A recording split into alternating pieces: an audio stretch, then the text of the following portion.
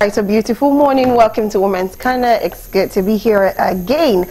Okay, today is exciting. Just want you to know that you should join our Zoom link, and of course, you should join us live streaming. Of course, we are on Facebook, we're on Twitter, we are on Instagram, and you can just type in Galaxy TV to join this program. Women's Corner, it's all about women, and at the same time, we try to, talk about children, talk about men at the same time, because we're one family, we have to include everybody basically.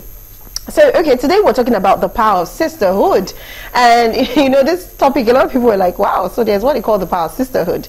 But before I introduce my guest, I want us to quickly go on a short break, and right after the short break I will introduce my guest, and of course we'll start talking. We will get to know, why do we have sisterhood, and why do we have the power behind sisterhood? Of course, it's more like women empowering women or women supporting women, but there is more to that. So just keep it with us, and we'll be right back after the short break.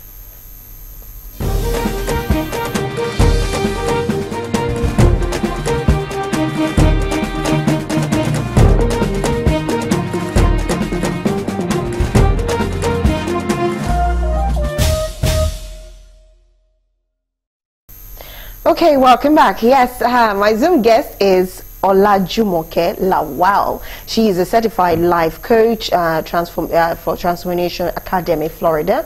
She's an entrepreneur. She's the founder of Jumi Bold Foundations, and she's also a speaker. Good morning, Jumoke.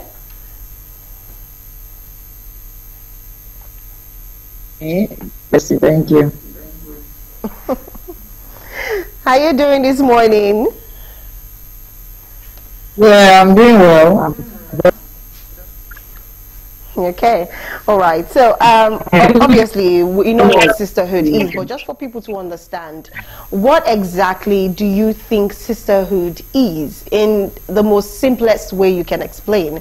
What is, because a lot of people will believe it's just about having sisters or just having some group of women where you chit chat and all of that. So exactly what do you think sisterhood is? Okay, for me,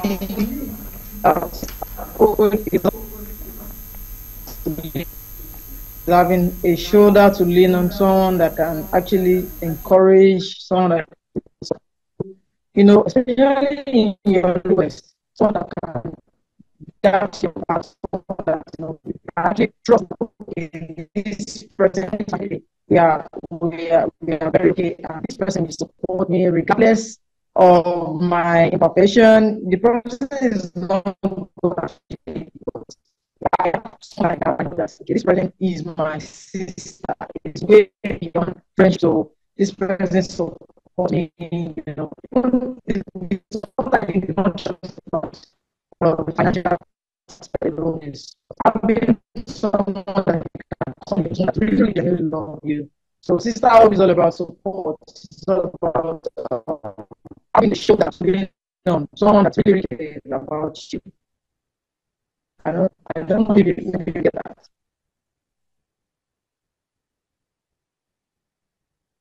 You can share your experience with someone that you can actually advise. So I just want to ask, having you talking about sisterhood, and of course as a speaker, I just want to ask, have you ever experienced sisterhood? And if you have, how did it influence your life, so that people can understand why we say, well, having our topic titled the power of sisterhood?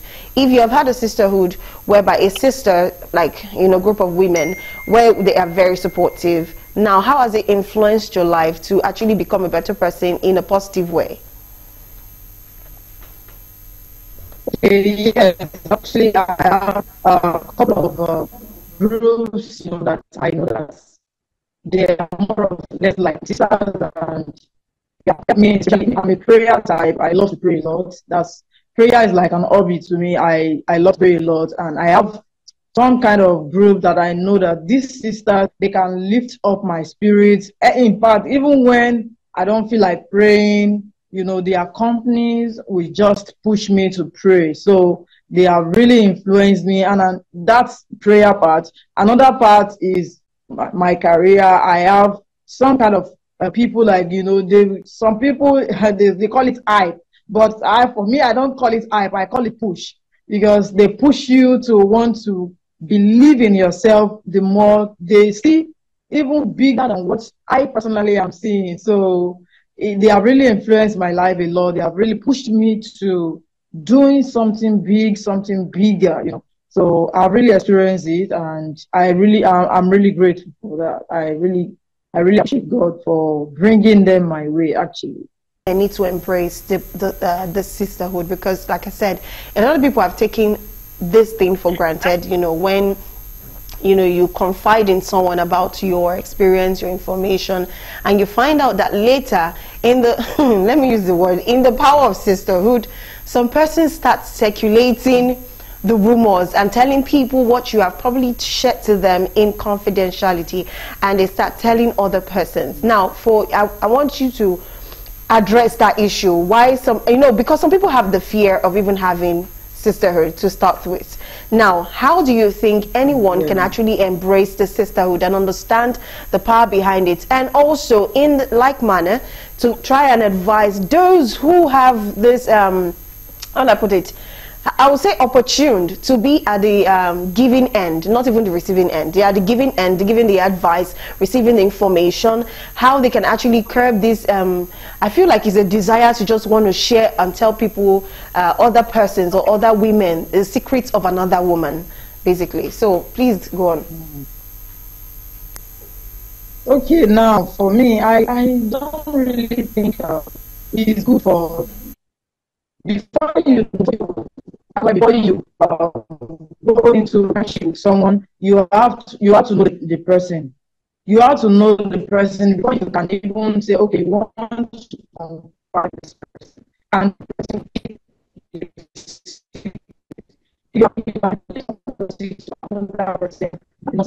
as a matter of fact, that is not friendship. So for me, I always avoid any friendship.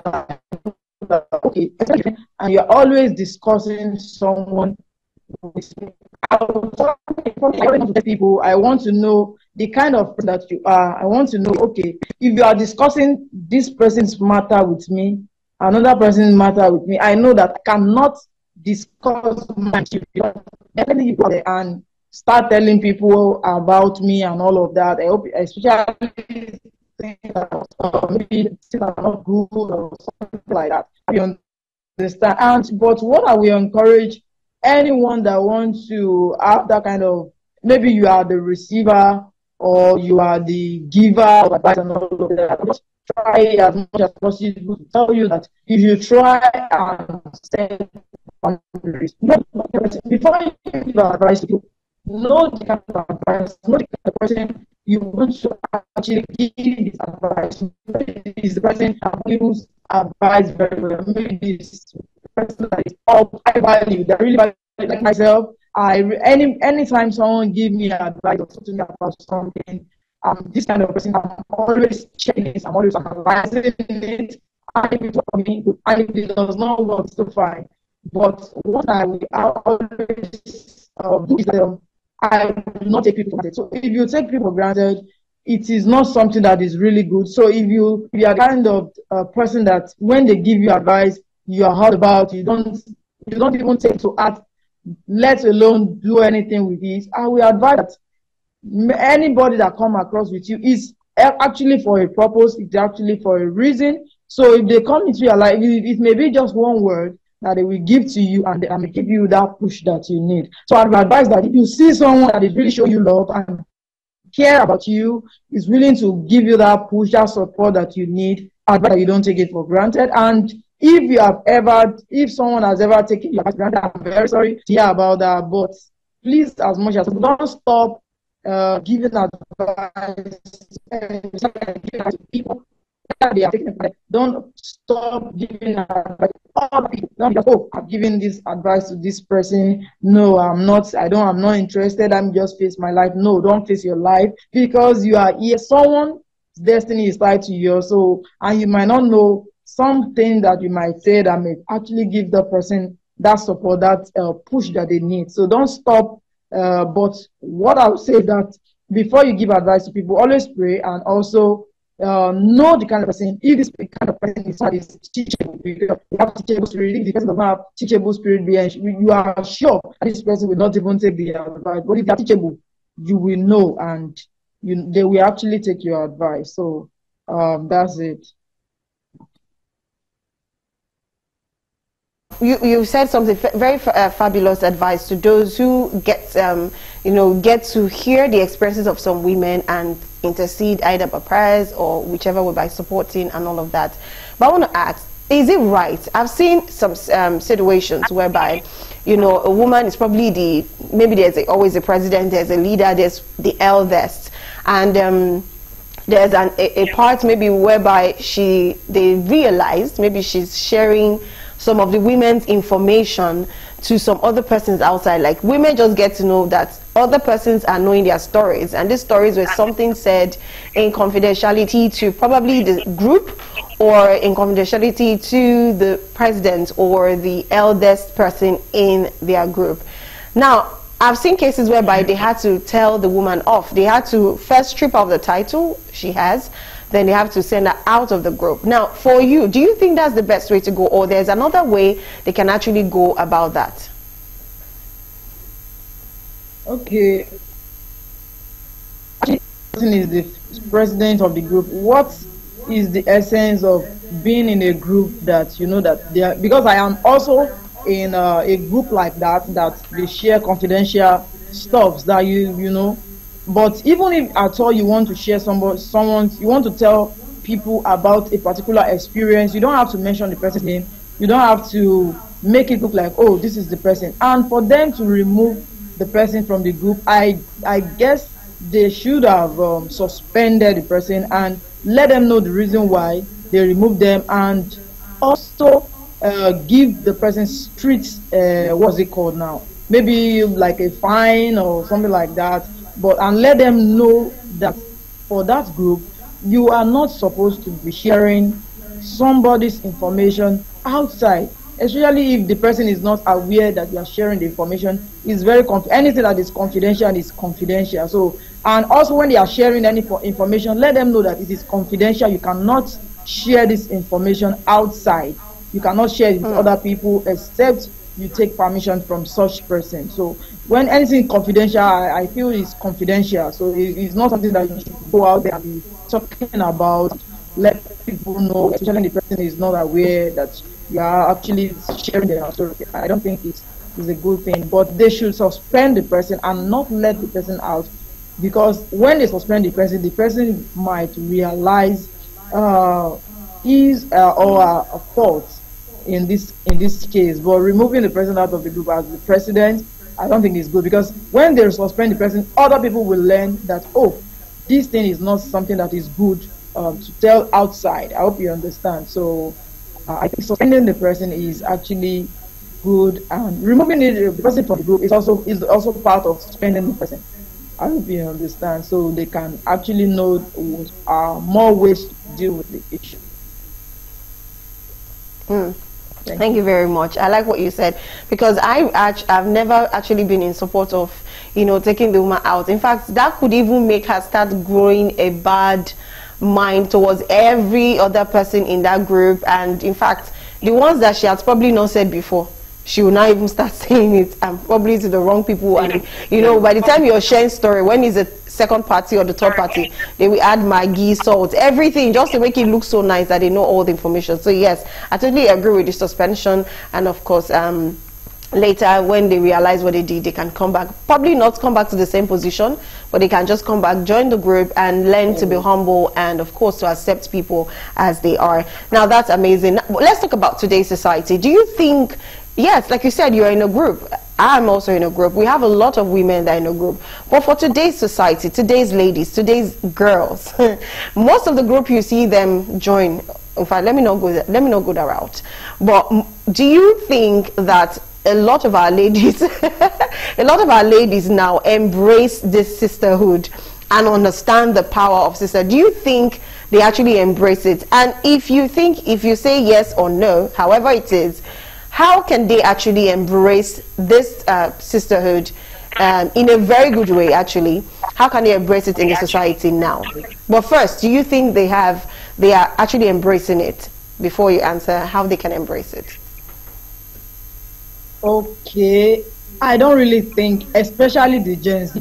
They say they call some people Gen Z generation. They say they don't really embrace unlike our own generation that we really care about each other and all of that. But this generation care about more of themselves, and they don't really believe in sisterhood. They believe no, what this one, who sister would help, like that word, that use of that word, who sister would help, this and that and all of that. So they don't really believe in it, and I think they should really believe in it and embrace it, so that by that reason they will be able to gain experience of others, learn from people, get mentorship. Because basically for now, this Gen Z generation, most of them, 95% of them does not believe in mentorship. They just want to live their life, they just want to enjoy.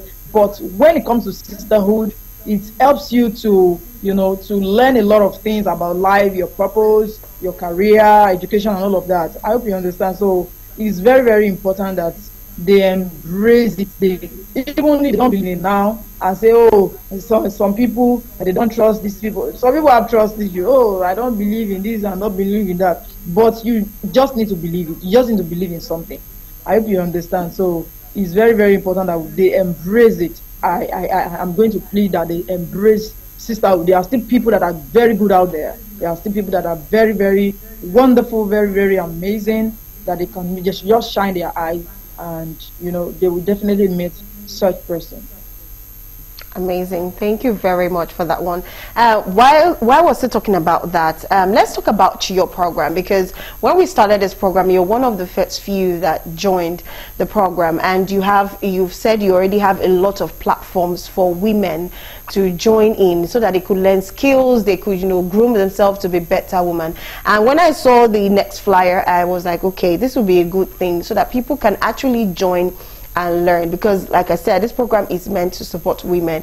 And even Silas, I think Silas tutored under you, right? So he actually sent his own flyer. Yeah, he sent his own flyer. So I also did the same publicity. If women wants to join, I think his was at Abeokuta, I think, and yours too was at Abeokuta, right? Yeah. Okay. So can you tell us more about this? Okay, can you tell us more about this program you have coming up, so that every other person too can benefit from it? Okay, yes, the Impact Conference that is organized by Jimmy Board Impact is actually, the aim of the program is to teach the importance of education, the importance of acquiring skills, and that's why it is tagged school is not enough, because in all essence, we know that school is not enough. School cannot, you are in school to discover your potentials. You are in school to know more about yourself, not just about going to school, read, pass your exam, pass your test, and get your certificate. So school is more than that, and that's the reason why we are bringing this program to teach about what education really means, what the importance and the benefit of education, the importance of acquiring skills. And yes, and that's exactly what we are driving at. And also during the course of that program, we are also bringing participants in different skills like adire, like baking, like liquid makeup and wig making and content creation, of course. So the program is for everyone. Maybe you're a student, you're an intending student, you're a graduate, you're an individual, you're a parent. You should be at that program, because it's going to change the narrative that school is not a scam, and acquiring skill as well is not a scam. So it's something that we should embrace, and we are also here for that innovation. We want to change that status quo that is saying that school is not a scam, because in all essence, school is not a scam. So during the course of that program, we are going to be doing a lot of programs. The first day is the skill acquisition. The second day is the Impact Conference, where we'll be having our guests, amazing, experienced speakers that will be talking to the participants, and also we'll be having students. We'll get them to have debate and quiz, and it will be a lot of fun. and very impactful program. So I'm inviting everyone. Okay, I love the part where you said adire. I would really like to know how to make adire. Then you talked about wig. I really like to know how to make wig. In fact, if there's where they learn how to do fashion, I also want, there are some things I still want to get my hands on before I, grow old and all weary. So there are some things I really want to learn. But if time will permit me, I could come. And that brings me to what time and what date does your skill acquisition program start, this program? Okay, the skill acquisition is 27th of September, and the main event is the 28th of September 2024, and 9 a.m. on Saturday, red carpet by 9 a.m. Then the event starts 10 sharp. Then on Friday the event is 10 a.m. 10 a.m. to 3 p.m. Okay, what's the venue? The venue is at National Open University, Ilaro. Is in Ilaro. It's taking place in Ilaro, Ogun State, Nigeria. So we are using the school hall, the National Open University School Hall, hall. Okay, I like the way you're putting Nigeria, and I like the way when you said the dates, you said 2024, so they will not think it's 2025. And now when you said Ilaro, you said Nigeria. I'm now wondering, okay, is there another Ilaro outside Nigeria? Anyways, before we let you go, very quickly, can you just give us a little advice, especially like you said, most of the Gen Zs don't believe in this. They just want to get married. They want to do everything. They feel like they know it all. They know about motherhood. They know about child delivery. They know, in fact, they just feel they know everything. By the time you're talking, they say, I know now. I will even be the one to teach you. Do you understand? So can you just give advice to this generation of Gen Z and the Alphas on how they can actually embrace sisterhood, and of course for those who probably might have tried and had a bad experience, how they can actually get a better platforms with another sisterhood? Okay, now for the Gen Z generation, first of all, I want to say that you should love yourself and also love other people. Love what people do, celebrate people, support people. Because one thing with you getting support is you also have to, because you cannot receive what you do not give. So when you give out love, you receive love in return. And by that reason, you get love from A, you get from love from B, you get love from C, you get love from D, and then sisterhood, you bond. I hope you understand. And also, this generation is even easy because everything is happening on social media. Like the group I told you about is on social media. I just go online, just see stuff like that that really interest me, and then I join. We go out, we hang out, go for mentorship program. We meet and greet. We know everybody and all of that. So it's something that you should always aspire to get, because when you aspire to get something, you definitely get it. But if it is not on your mind, it's not necessary. But when it's a priority to you, when it's very, very important to you, you will surely get it. So I will advise you that you should try and embrace it. And it's very, very inspiring. Sincerely, it's very, very inspiring. Don't just live your life to just say, I want to get married, because there's a lot about marriage. There's life after marriage. So don't like that. Embrace sisterhood. And if you are like that person that you have done that in the past, and I would like to tell you that you should not give up just because you cannot say because you bought a bike it has accident and you will not enter another bike. So don't be like that. Don't give up. Look out for more platforms that more people.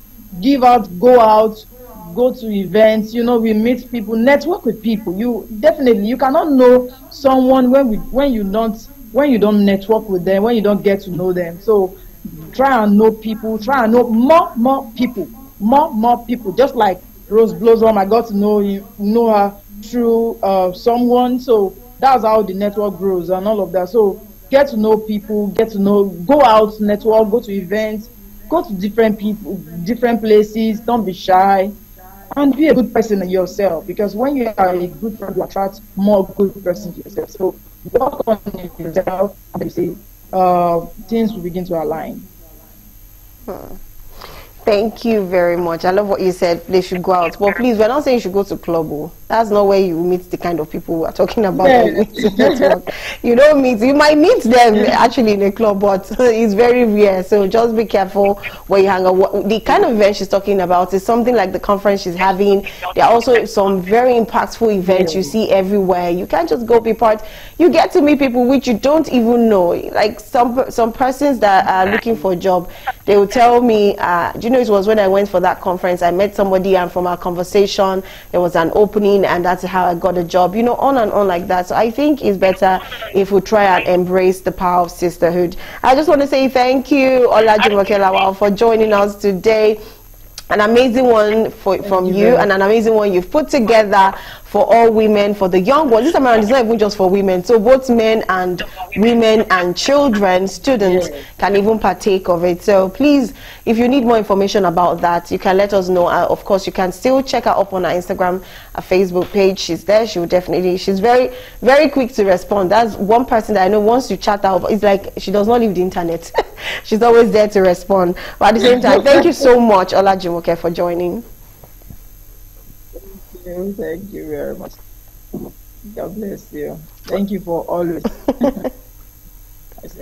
All right. Okay, and that's it from Olajumoke Lawal. She is a certified life coach, transformation Academy in Florida. She's an entrepreneur. She's the founder of Jimmy Board Foundation, and she's a speaker. And of course, the conference that is coming up is organized by her foundation, basically.